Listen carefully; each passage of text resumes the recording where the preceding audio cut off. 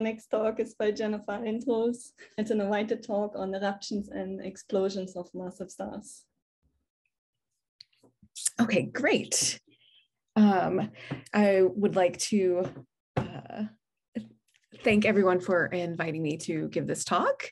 And it's been actually quite nice. I'm a newly hired assistant astronomer at Gemini, and I have been assigned a lot of TOO programs. So it's wonderful to actually meet and hear about the science that a lot of the programs I support are doing. So this has been really great for me, not only for learning about what Roman can do, but also learning about what other science everyone else is doing in the world of transients.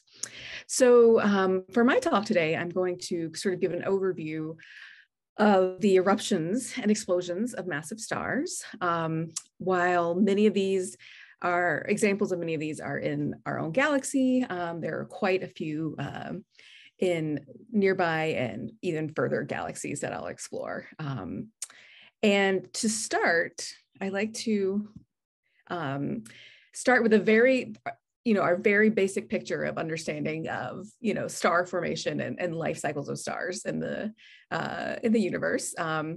The low mass stars are on the left, and this is, what all of you 1A and cosmology people are excited about. But I'm going to concentrate more on the right side, the massive star. Can I wait, Jennifer, wait, can somebody else confirm that you see the slides moving? Because I'm still stuck on the first slide, in my view. No movement of the slides.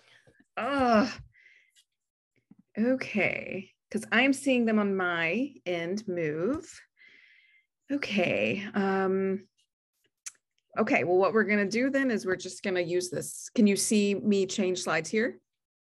Currently, you're not sharing, but I think when you only shared your screen, we could probably see everything.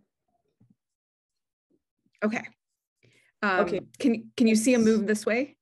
Yes. So maybe okay. you can just zoom a little bit out so it's bigger, and then we do it this way. No. Okay. Great. I have no idea why, but the tech gremlins are out.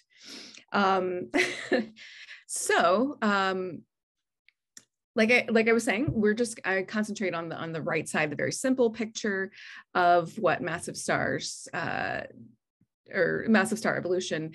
Like I said, very basic. You form a massive star. And massive star in this instance, we're talking 8 to 10 solar masses and above. And the general picture, you form a massive star, it becomes a red supergiant, and then it explodes as a supernova.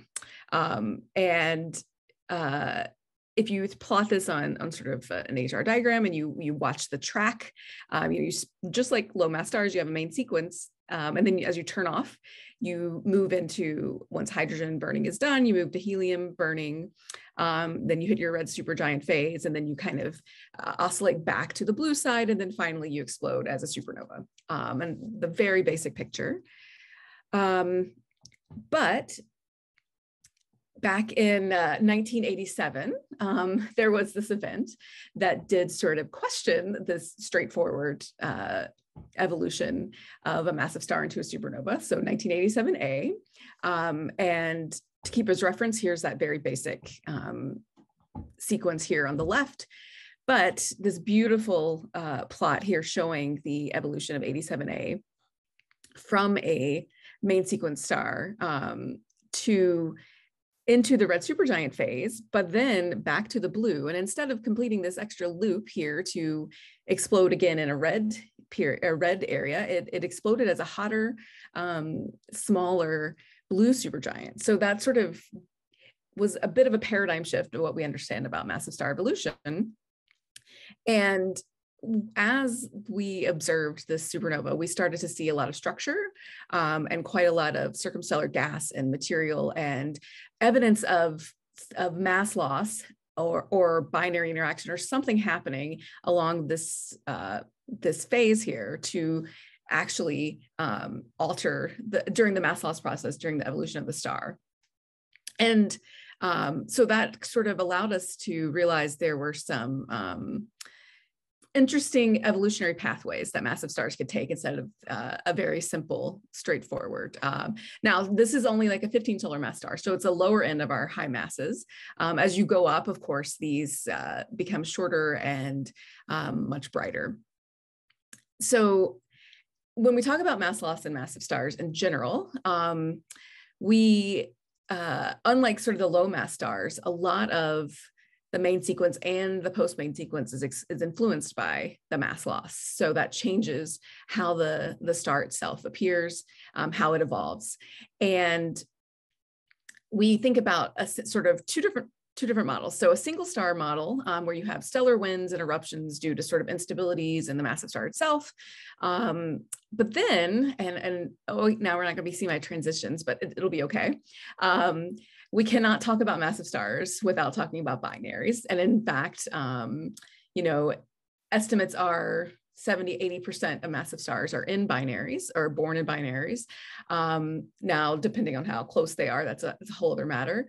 But some estimates have also been that about 25% of the massive stars that are in a binary will merge.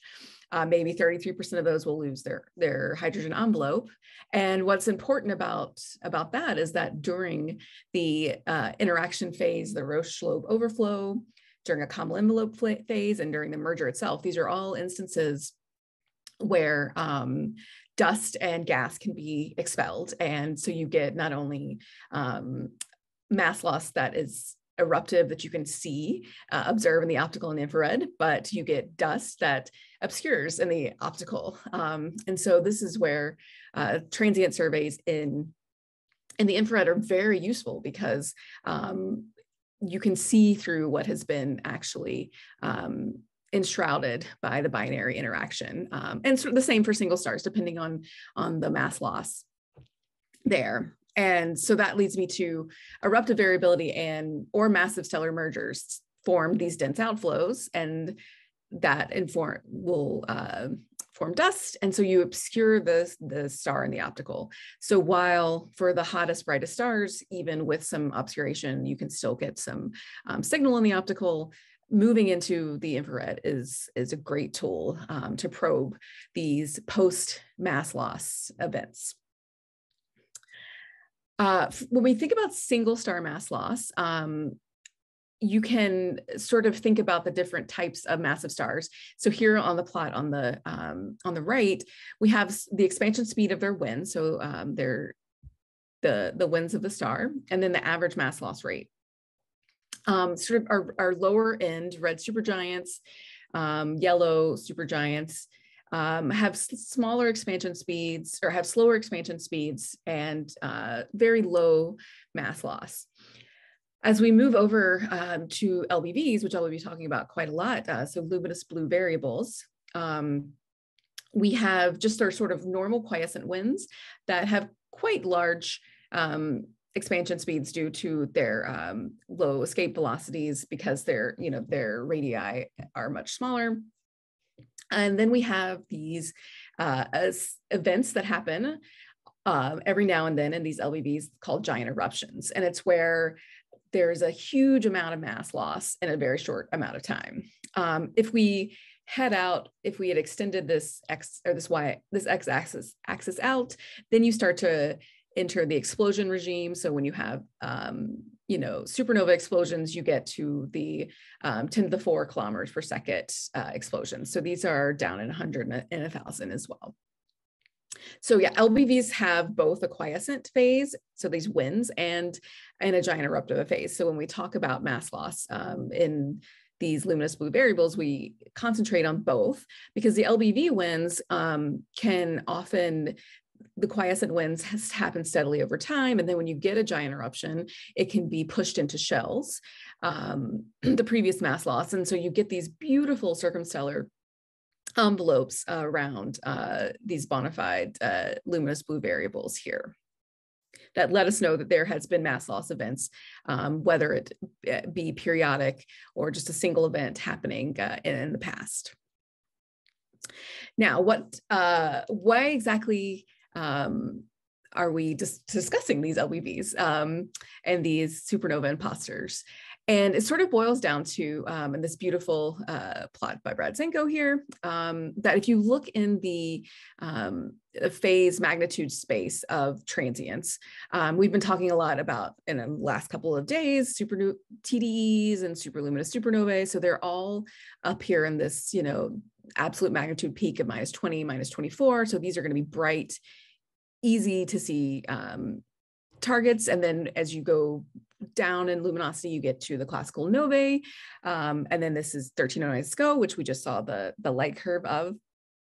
And sort of in this regime with these new dedicated transient surveys over the past couple of decades, there's been a whole area of transients discovered that seem to stem from massive star mass loss that are fainter than core collapse supernovae, but have generally long classical or characteristic timescales there. And if we sort of plot this up with some events listed, so you have our faint supernova here, and then so 87A is just above that, but you can see that there is mass loss. There had to have been mass loss previous to the actual supernova event. If we head down in luminosity, we get to these luminous red novae, which I will be talking about a little bit later on. And then, of course, the quintessential Eta Car eruption it's an LBV in this supernova imposter range, but all of them show circumstellar shells. They show bubbles and all sorts of mass loss that show actually evidence of previous mass loss events. So luminous blue variables, we don't, except for the fact that they're luminous and blue and they vary, we don't really know the exact mechanism of their instabilities. And all of this is right now is, of course, with a grain of salt, assuming that these are single massive stars that evolve in a vacuum by themselves without any interaction with other stars, which we assume is not the case, actually. They're actually a diverse class of objects. So they have a wide range of variabilities, both in their light curves and in their light curves, both in the time and the magnitude.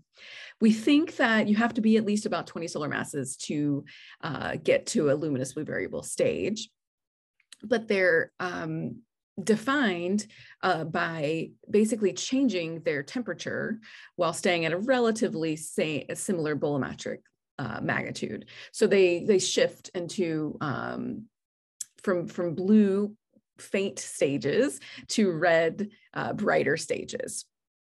And you can see in this plot here on the left that one of the well-known LBVs, R71, in its eruptive stage, actually did increase its bolometric luminosity. So that seems to be a point that maybe LBVs do not have to stay at a constant bolometric luminosity, but got much cooler. So it became a much redder object there. When we look at the light curves of these objects, while they have sort of these normal 1 to 2 magnitude oscillations in brightness, every now and then they will have giant eruptions, and the giant eruptions show an extreme mass loss and an increase in the bolometric luminosity. So instead of the smaller LBV oscillations that I just showed, these are main events. In some of these cases, you can lose more mass in the single eruptive event than over the whole lifetime on the main sequence of mass loss. As you can see in these light curves, that lined up at maximum of a lot of LBV and LBV candidates. And the difference between an LBV candidate and an LBV is an LBV has actually shown one of these giant eruptions, and a candidate has not. The candidate may look similar to known LBVs in its spectroscopy. It may have these beautiful circumstellar envelopes, but we haven't seen this massive event, so they're still going to be called candidates, even though we're pretty sure they are LBVs. But as you can see, a lot of them have a ramp up in magnitude prior to a slow ramp, and then a very brief or very quick brightening, and then a slow fall, so that over years there is an outburst happening. But the main thing to also remember here is that these are non-terminal. So the progenitor survives the event. And of course, one of the most famous giant eruptions is the Great Eruption of Eta Car. So here you can see the Homunculus Nebula and the Carina Nebula here. And the wonderful thing about this Great Eruption is that we have historical data. So this wonderful light curve going back to 1650, so you can get a rough estimate of how bright it is in quiescence, and then the Great Eruption that happened between 1838 and 1858, where some estimates are that 10 to 20 solar masses of gas and dust were ejected. And so this is a great example of a great eruption here in Eta Car. Now, when you actually look at the system itself, Eta Car itself is a binary. So there's Eta Car A, which is our main LBV, and then Eta Car B, which we believe is a Wolf-Rayet star. So it isn't a colliding wind binary. The eccentricity is about 0.9. So you can see here the semi-major axis of the system, and it's about a 5.5-year orbit. So this is a very interesting object that is a known binary. It's an LBV in a known binary. During the Great Eruption, it was the most luminous star in the Milky Way. And we think the total mass is about 120 solar masses. So about 90 for Eta Car A, the LBV, and then about 30 for the Wolf-Rayet star. And I love this schematic here, that where if you put Eta Car A, the sun, and then Eta Car B would be about the distance of Mars. So that's how close these guys get. And then this is a nice scale to each other and to the sun. So you can see how much larger than the sun these LBVs actually are. Now, even more interesting is the fact that Eta Car is a binary system now, but there is a possibility that the Great Eruption could have been potentially helped along because it was part of a merger, so that the Eta Car system may have possibly been in a tertiary system. And this is a rough sketch of something that may have possibly happened to cause the Great Eruption here, is that you have a tertiary system. So you have the initial primary donor star putting mass onto the gainer, the secondary, and then you have this wide companion here. And basically the orbit of the binary will widen as the mass is transferred over. And so now your primary donor star is now the stripped Wolf-Rayet star. You have a blue straggler. And then as the wide companion swings around, something happens, and it exchanges a position with our actual gainer. And so this wide companion that started out around here actually merges with our blue star, and then our stripped Wolf-Rayet star gets pushed out. And so you're left, these merge, you're left with Eta Car A, and then you have Eta Car B here in this very eccentric orbit.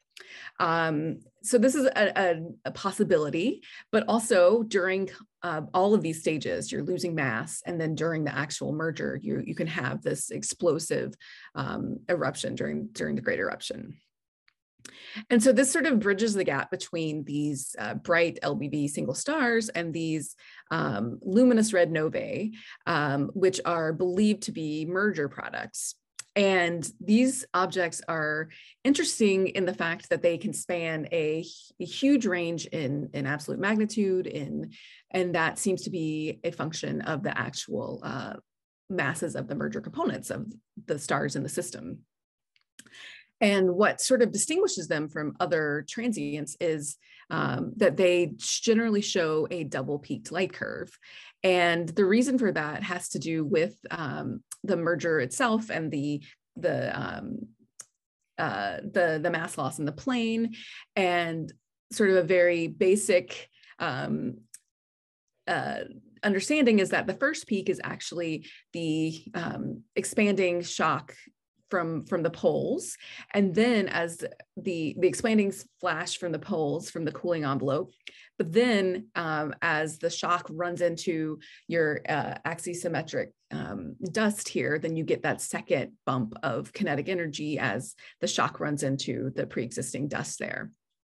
And you can see that all of these are potential merger events. I mean, 1309 SCO we know is a merger. The others are possibilities, but you do see these double peaks there. And one of the more massive stars are, or transients, is NGC 4490. And it's this guy here. And you can see there's a huge, not only is it bright, but there's a huge difference in time, about 200 days between the first peak and the second peak, while some of these less massive and fainter components only have, 50 to 100 days between them. Its progenitor was very blue and luminous. So even though these are called luminous red novae, it seems like some of the progenitors can be quite blue. And as you watch these evolve with time, in both in the spectroscopy and in the color, the first peak, the red peak, is actually very blue because it's still hotter and has a lot of emission lines. But then as you move to the second peak in the light curve, the spectra become much redder, and the emission lines are not as strong. And then by late phases, you're actually seeing molecules begin to form and dust form, and they dominate the spectra there. So this is 4490 here, so the one I just showed, but then this is 1309 SCO, and you can see that even though it's less massive, you're still getting these molecules and this sort of evolution. If 4490 was a very blue object, it's very interesting that the temperatures are cool enough at the late phases to actually form these molecules. Okay.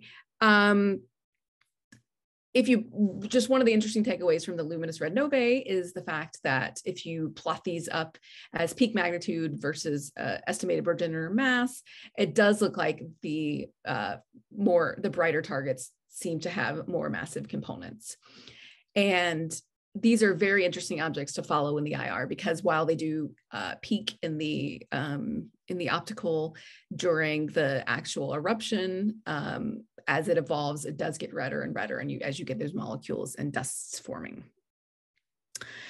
One other thing to mention is that some of these objects can have outbursts and then become terminal events. So while the first eruption is a non-terminal event, it could lead to an actual terminal event. And this is really something that we've been noticing quite a lot and finding in surveys. There's still not a huge sample, but it does seem to be there's a group of objects that have some sort of eruption or some sort of outburst about 40 or 50 days before there's a second, much brighter, more sustained eruption. And the question then becomes, is just a final sort of death gasp, and then you have a supernova explosion, or is there a kind of shorter eruption, a less energetic eruption, and then with a lot of shock interaction, are you having the second event here? So these are interesting objects that having a lot more baseline in the Rubin and Roma era, we should be able to find a lot more of these and get a better idea of what these objects entail. I'm just going to very briefly mention these intermediate luminosity transients, objects like 2008S and GC300OT. These are objects that had their progenitors seen in the red, and they, but in the optical, there was no progenitor found. And it seems to be that they're likely super AGV stars. So these are on the low end of the massive star regime. They're possibly terminal events. So these are not just eruptions. These are actual explosions ending in an event. But they create quite a lot of dust. They're already dusty, and then they create more dust. So finding the progenitor is quite hard. And that is where Roman will really help us out. So if you look at 2008S and GC300, as you probe, so this is 4.5 microns, as you probe out around 3,000 days, it's actually fainter than the progenitor detection. So something is there, but the question is that just still an infrared echo, is still an afterglow, and the actual progenitor is gone? Or is it just that the dust has gotten so thick that there's something there and we can't see it? And so that's why following these guys in the infrared and seeing if there actually is an object still there, or if it was a terminal explosion, will be of use. And just briefly, very interesting thing about all of these different gap transients is that if you take a spectrum, especially on discovery or when they're at peak, they all look very similar, as in they all have intermediate or narrow emission lines, Balmer emission lines that make them really hard to distinguish. So having the ancillary optical and infrared photometry and evolution is crucial to help determine what these guys are and how they evolve. And so basically that boils down to the fact that you have episodic and eruptive mass loss is a common occurrence for massive stars. And while these eruptions are interesting in their own right, and it's wonderful to understand how massive star evolution occurs, it helps frame our understanding of how core collapse supernovae occur and what types you get with respect to mass loss. So Roman will be invaluable at probing these dust enshrouded transients and will aid in differentiating between terminal and non-terminal transients, and be wonderful at helping us search and find these pre-supernova outbursts. So with that, I think I'm right on time. Thank you very much, Jennifer. There are not yet any questions in the chat, so I will jump in again with a question that I have. Okay. And I was wondering if you can maybe say a few sentences about pre-supernova outbursts, and especially within the literature. They are often labeled as LBV-like outbursts. And I'm wondering how this fits in with your other gap transients in terms of physical mechanism that may be shared between the LBVs and these pre-supernova outbursts, or if it's simply a sharing of the same observables.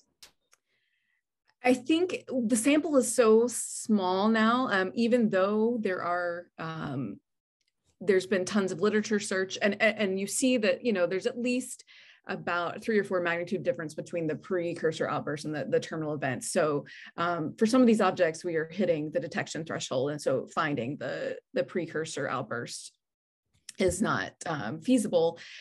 It's unknown if they are the same physical if they're the same physical mechanism, or if they just look like a similar mechanism there. And I think it does seem to be that in some of these events, like I'm pretty sure to 2009 IP and maybe 15 BH, whether it was terminal or not, showed sort of the same thing. And it looks to be sort of instability that happens right before the final explosion. So in that instance, it does seem to be a very similar mechanism among all of these. But these are sort of, a lot of these are quite isolated. Maybe they're in a cluster. So maybe they have a small companion that we couldn't see. So binarity hasn't been ruled out, but it seems to be unlikely. Okay, thanks a lot. I think there are no other questions. Then thanks again for the nice overview.